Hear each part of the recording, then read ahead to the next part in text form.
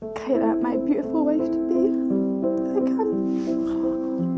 I can't believe our special day is finally here, and I'm so proud to be marrying you. I tell you every day, but I will never be able to fully explain to you how amazing you really are and how much I truly love you.